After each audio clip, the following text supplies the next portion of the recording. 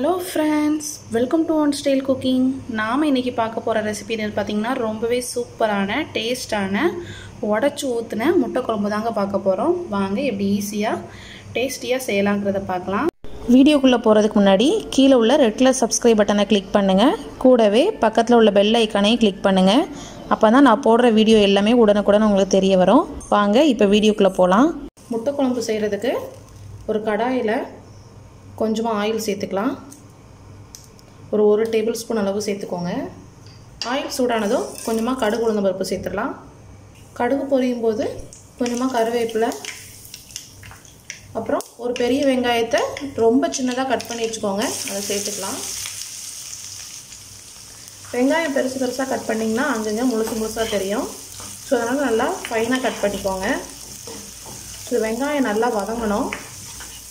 Colour change ஆகிற வரைக்கும் வதக்கிக்கலாம். ஸோ பாருங்கள் வெங்காயம் நல்லா வதங்கிருக்கு. ஸோ இந்த ஸ்டேஜில் ஒரு 2 டீஸ்பூன் போல் இஞ்சி பூண்டு பேஸ்ட் சேர்த்து வதக்கிடலாம்.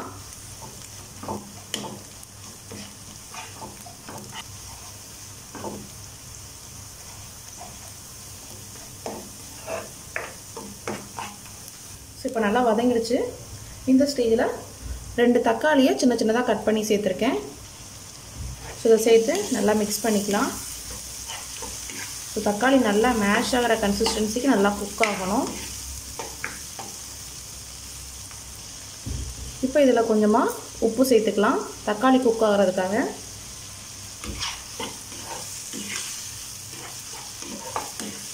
நம்ம மூடி வச்சிடலாம்.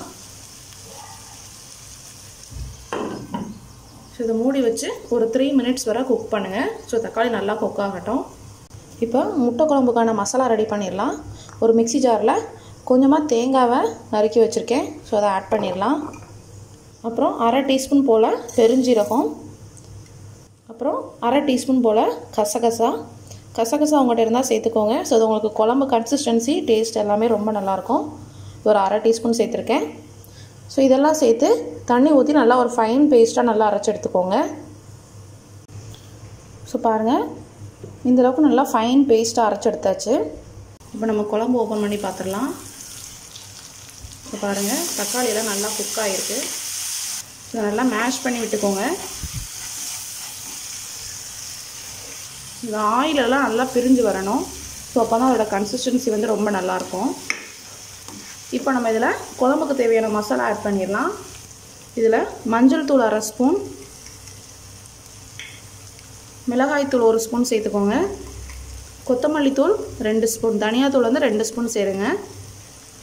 அப்புறம் 1 டீஸ்பூன் கரம் மசாலா தூள். நீங்கள் கரம் மசாலா தூள் வேண்டாம்னு நினச்சிங்கன்னா நீங்கள் ஸ்டார்டிங்லேயே பட்டை, ஏலக்காய், கிராம்பு எல்லாம் சேர்த்து வதக்கிட்டிங்கன்னா அது கூட நீங்கள் போட வேண்டாம். அதை சேர்த்து நல்லா வதக்கிடலாம். இந்த ஆயிலே இந்த மசாலாலாம் நல்லா குக் ஆகணும்.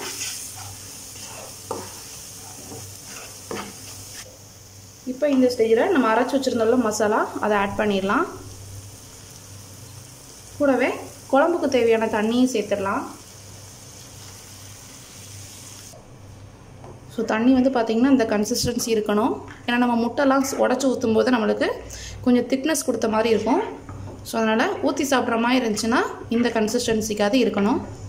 இப்போ இதில் குழம்புக்கு தேவையான அளவு உப்பு சேர்த்துடலாம். இப்போ இதை மூடி வச்சு ஒரு 5 நிமிஷமாவது மீடியம் ஃப்ளேமில் வச்சு குக் பண்ணுங்கள். அந்த ஆயிலெல்லாம் நல்லா பிரிஞ்சு வரணும். இப்போ நம்ம ஓப்பன் பண்ணி பார்த்துடலாம். ஸோ பாருங்கள் குழம்பெல்லாம் நல்லா கொதிச்சு காஞ்சிருக்கு.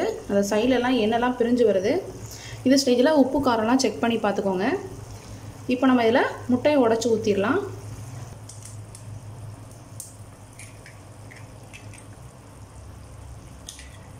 முட்டையை ஊற்றும் போது அங்கங்கே தள்ளி ஊற்றுங்க.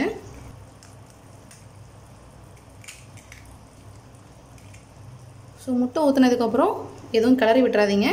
ஸோ கிளறி விடாமல் அப்படியே மூடி வச்சிடலாம். ஸோ இப்படியே மீடியம் ஃப்ளேம்லேயே வச்சு ஒரு 5 மினிட்ஸ் வரை குக் பண்ணுங்கள். ஸோ நம்மளோட முட்டை குழம்பு ரெடி ஆயிரும். ஸோ இப்போ 5 மினிட்ஸ் ஆகிடுச்சு. ஓப்பன் பண்ணி பார்த்துடலாம். நம்ம உடச்சி ஊற்றின முட்டைலாம் பார்த்திங்கன்னா இந்த மாதிரி வந்திருக்கும். ஸோ இதுதான் கரெக்டான கன்சிஸ்டன்சி. ரொம்ப கிளறி விட்டுறாதீங்க. ஸோ இந்த ஸ்டேஜில் ஃபைனலாக கொஞ்சமாக கொத்தமல்லி இலையை இந்த மாதிரி லைட்டாக தூவிக்கோங்க. நம்மளோட சூப்பரான உடச்சி ஊற்றின முட்டை குழம்பு ரெடி ஆகிடுச்சு. ஸோ இதை நீங்கள் ரைஸ், இட்லி, தோசை எல்லாத்தோட சாப்பிட்லாம். ரொம்ப சூப்பராக இருக்கும். ஸோ இந்த ரெசிபி பிடிச்சிருந்துச்சுன்னா நம்ம சேனலை லைக் பண்ணுங்கள், ஷேர் பண்ணுங்கள், சப்ஸ்கிரைப் பண்ணுங்கள், மறக்காமல் கமெண்ட் பண்ணுங்கள். தேங்க்யூ.